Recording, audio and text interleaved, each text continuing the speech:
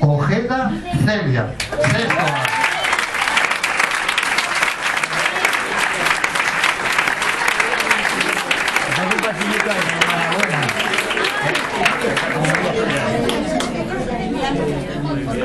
Bien, bien, bien. Sáenz, que hay muchos Sáenz. Fernández, hay muchos. Aitana.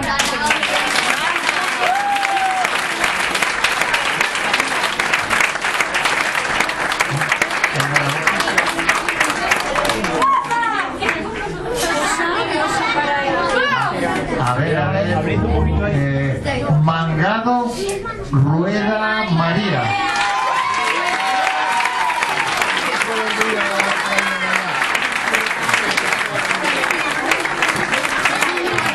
Oye, una cosa, tú para devorar libros estás muy delgadita, o no hacías bien la digestión o algo te pasa, ¿eh?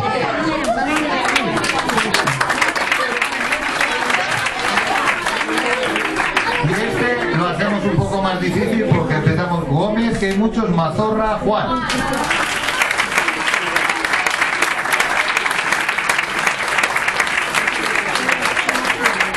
Y a los demás, la enhorabuena, porque estos son los que han llegado al pico, pero cada uno ha llegado a su nivel y ha estado muy bien.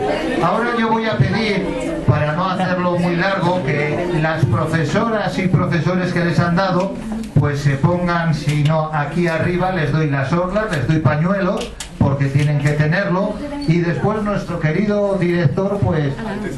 Antecesor de director. Pero eso de antecesor es bueno, es penal o no es penal, porque yo me he estado dando miedo, a ver si me van a... Bien, vamos sacando pañuelos, orlas, y nos organizamos aquí. Profesoras, arriba. Profesoras, María Ángeles, que quiero ver. No tengo lista, así que tenéis...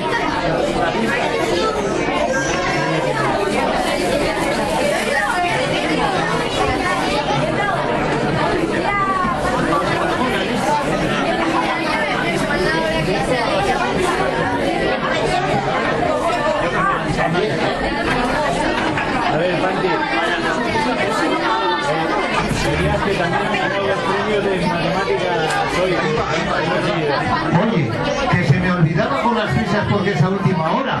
Que penséis que aquí solo sacamos buenos lectores y estamos sacando matemáticos, y es que somos muy equilibrados. Que se levanten los dos que han ganado los premios encima de la silla, que han ganado los premios matemáticos. ¡Un aplauso! ¡Claro que sí!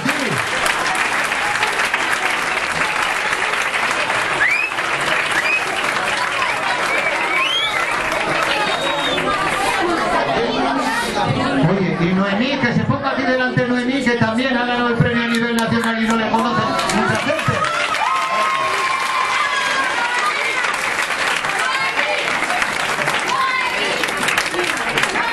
Eso de Noemí suena mal, porque si lo parte dice, no, Emi, no sé. Bien, oye, vamos a dejarnos de tonterías. Una cosa, todos los niños y niñas de sexto, que ya estáis niños, tenéis un CD con las grabaciones de lo que habéis visto aquí. Así que lo podéis ver con tranquilidad en casa, reíros más y llorar. Bien, voy nombrando, ¿vale? Venga, Inés Saez Vega.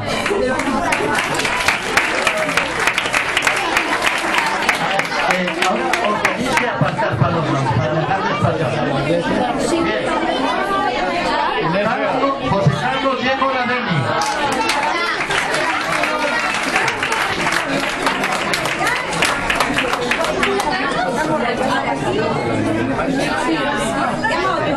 Sí. Javier Sánchez de Paz. Y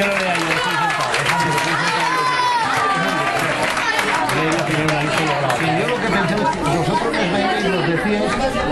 Daniel Romero López.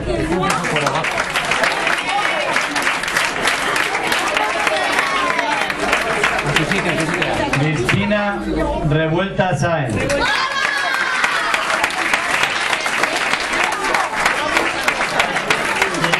Adrián Quemada Hernández.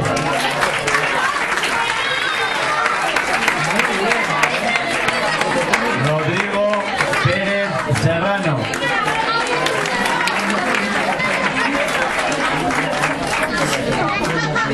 Laura Peñalba García.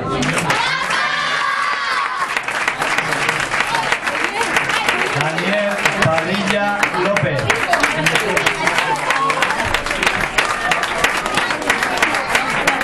Celia Ojeda Oribe.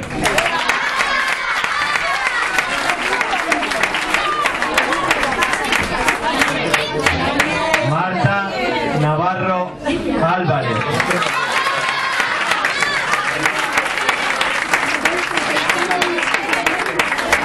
Allende Muro León.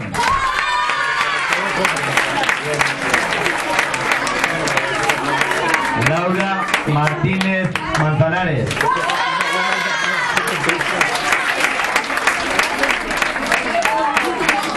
Victoria Martínez Caraza.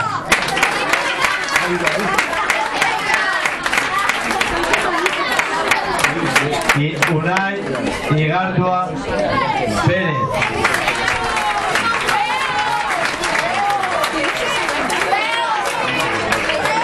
Marcos Gómez Robles.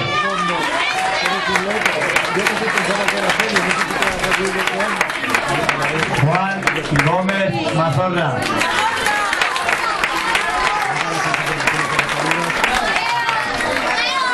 Mariana Gómez López. Diego García Murias. Hugo Fernández Pre.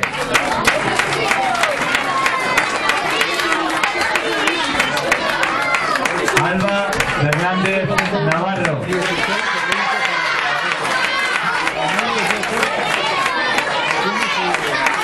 Beatriz Durán Mozalongo.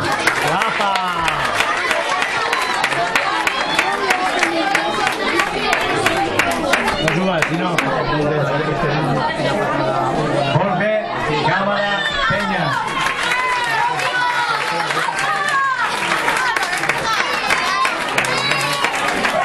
Irene Bento Puertas.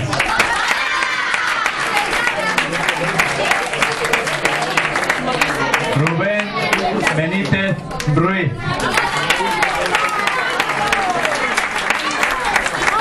Pedro Álvarez Soria.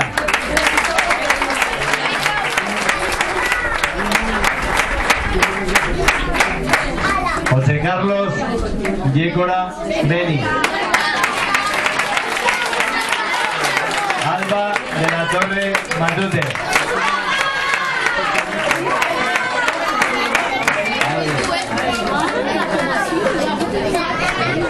Fátima Lisset Tobía del Busto.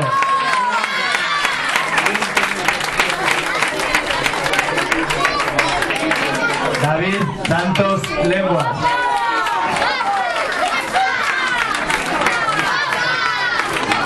Mario Sánchez Prádanos.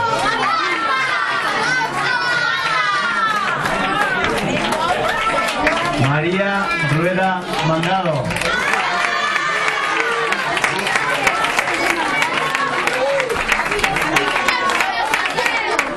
Nicolás Rubio Salinero.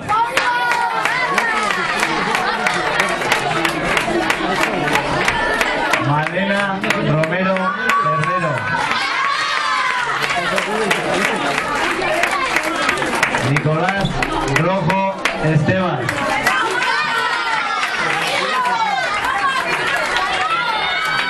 Nicolás Rodríguez Marco.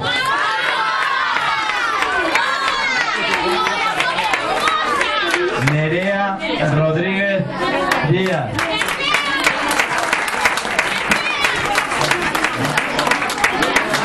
Laura Rausey Raimundo.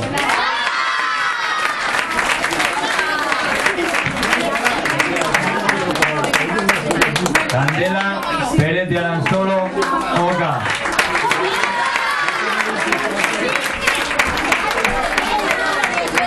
Álvaro Peña Zuriaga.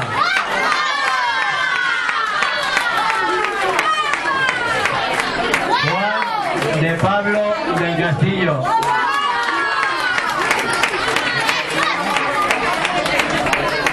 Hugo Nanda Martínez.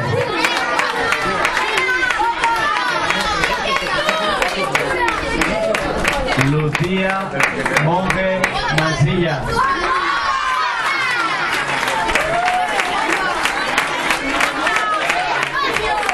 Iván Miguel Palacios.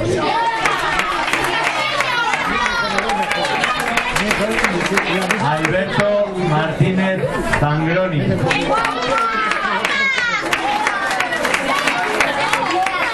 Javier López Sáenz. ¡Guapo!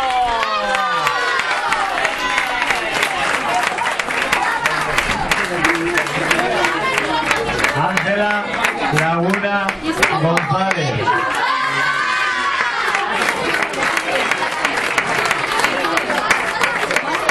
Ander Gutiérrez Andrés.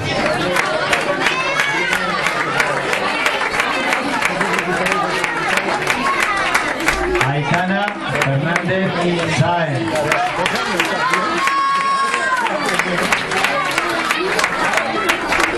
Arzal Dotuna Clavijo.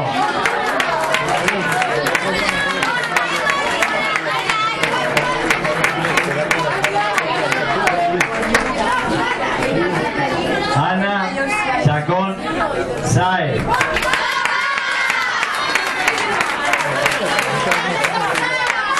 Y terminamos con Laura Aguirre Blanco.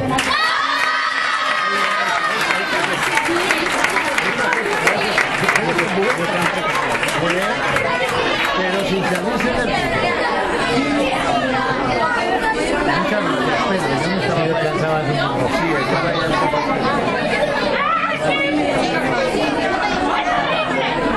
muy guapos estáis.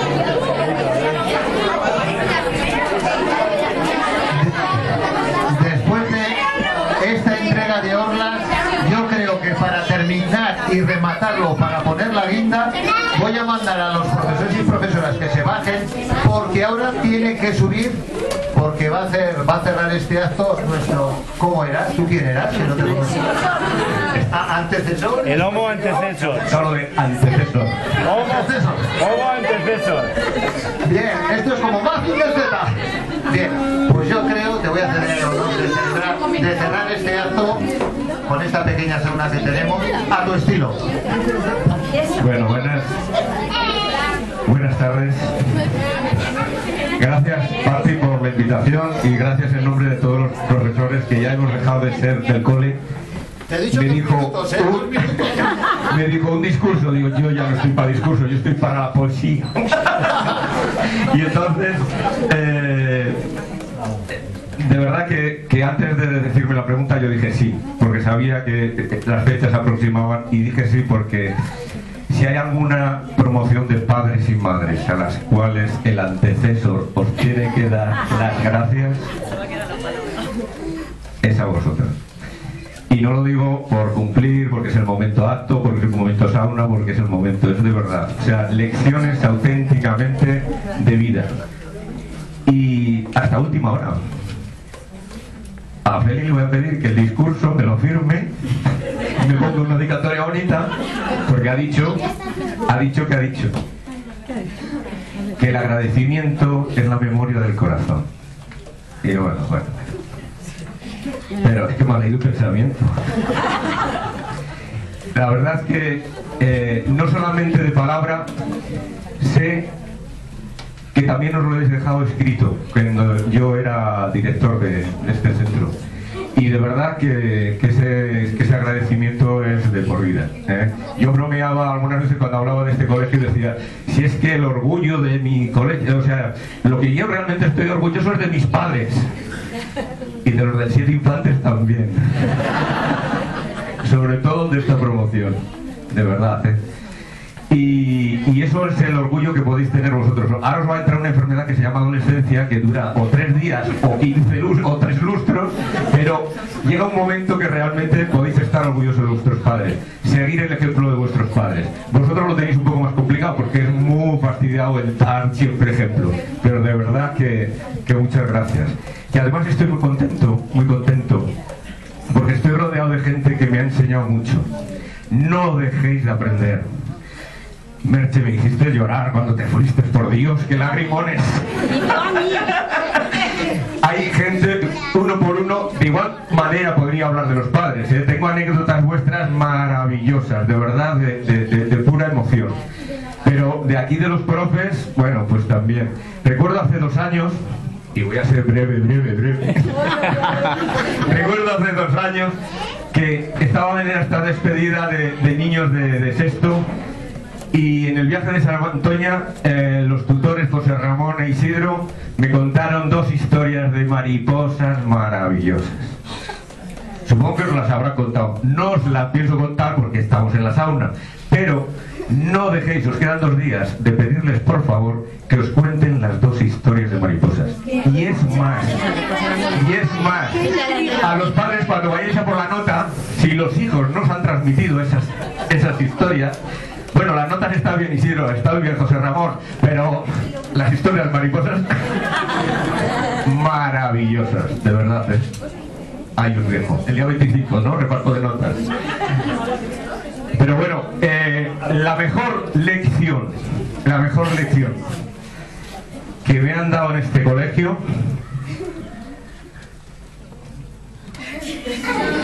¿sabéis quién fue? Vosotros.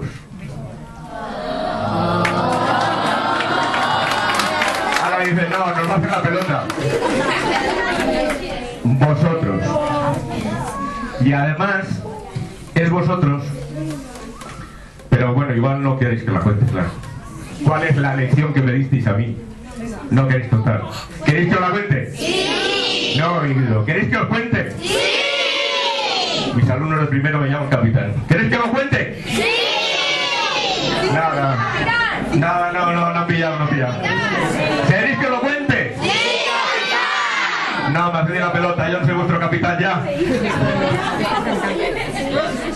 ¿De verdad queréis que os lo cuente? Mirad, en realidad es que necesito 5 escaleras aquí para representarlo, porque esto es como un teatro para representarlo, pero es verídico. Había una vez, ya lo voy a contar, ¿vale? Había una vez un director, que era yo, llevaba 2 años, y por aquellos pasillos iban unos mozalbetes y mozalbetas con sus batas, con una cosa así verde por aquí, y resulta, aquellos 3, no me acuerdo, pero es verídico, no me acuerdo quiénes erais, habéis cambiado mucho, pero erais 3, no me acuerdo si eran chicos, chicas, pero erais vosotros, no os acordáis porque erais muy pequeños, casi no os acordáis de que era el antecesor yo.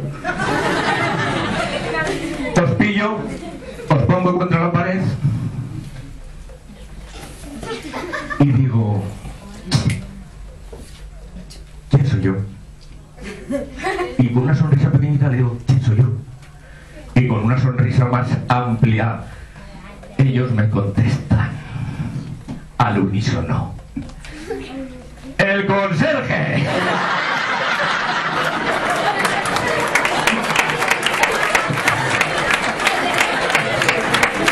A mí me entró la misma risa que a vosotros. Claro, estoy en la tercera escalón, Dios mío. A ver, concentraros, sois los pequeños del colegio, normal, a ver, concretarme más. ¿Quién soy yo? Y claro, de los 3, uno que ya se pensaba que iba matriculado nos dice, te hemos acertado, más luego yo voy por la cuatrícula, ¿no? Y con una sonrisa más grande todavía, va y te suelta: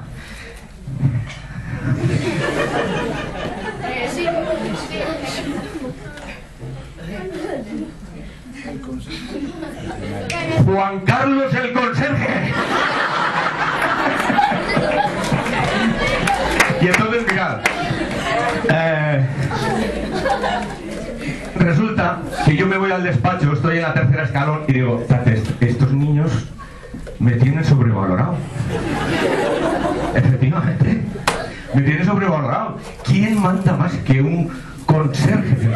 Nadie. Soy el Max. Y además, como me llamo Juan Carlos, joder, me voy a un día de estos me dicen, el rey. Pero bueno, este es un chiste de ayer, ¿eh? Mira, decía Feli, por eso decía que me lo firmaras, lo de la memoria, ¿no? Y entonces digo, ¿pero cuál es la lección? Hay lecciones que te dan en la vida, que pasan tiempo y tiempo y tiempo, y no te has enterado que te las han dado.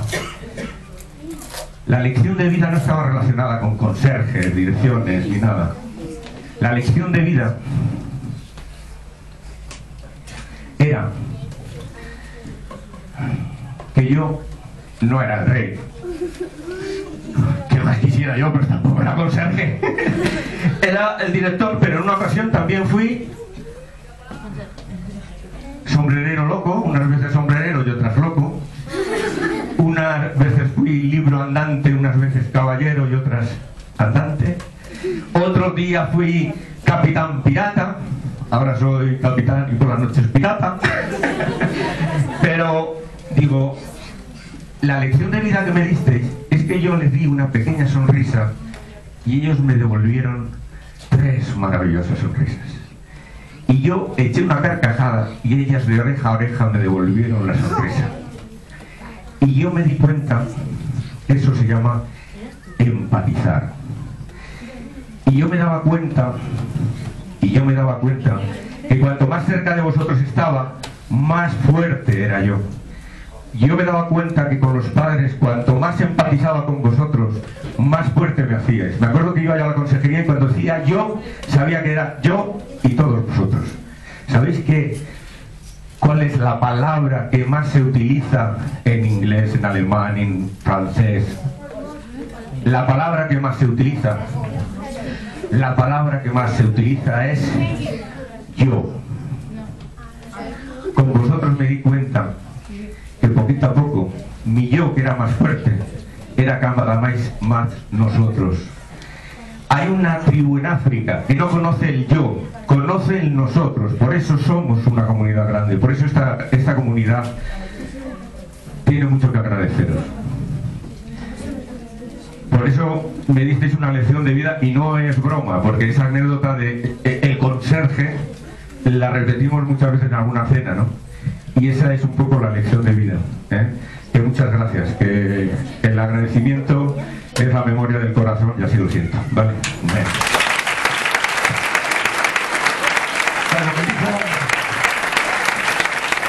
Cuando me dijo Panti de esto, digo, bueno, tiramos el pañuelo al aire, tiramos el pañuelo al aire, pero además, como lo hemos hecho en muchas otras promociones, diciendo 3 veces el grito de guerra, de quién son esas caras de guerra, de quién son esas caras de guerra, y a la tercera es muy importante que el pañuelo salga volando, y es más importante todavía que no cojáis vuestro pañuelo, que cojáis el pañuelo de otro compañero. Metáfora, metáfora, metáfora. Y como me he crecido y me he ido arriba, os voy a cantar una canción. Puestos vosotros de pie, los otros de pie, de una canción que me han enseñado mis alumnos de primero. Si visitáis la página web de Navarrete el Mudo, buscad Mensajes del Agua. Tenéis que cantar lo siguiente. Es por letra de signos. Ahora a ver. Es una de macaco. ¿La sabéis? Pañuelo en la mano. Pañuelo en la mano. A ver. Somos... A ver. A ver, mira, lo hago yo una vez y luego vosotros tenéis que hacer los gestos, Somos la marea de gente, todos diferentes, remando al mismo compás. A ver, 2 veces el estribillo, pero hay que girarse y hay que hacer los movimientos bien, que si no me enfado. ¡Sí, capitán! ¡Dime, capitán! Somos la marea de gente,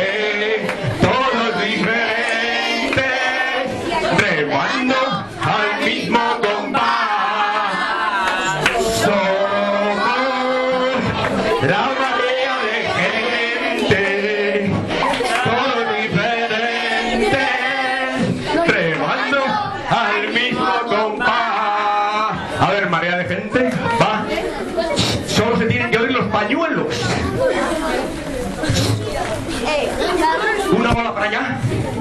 Otra bola para allá. Una bola para allá. Una bola para allá.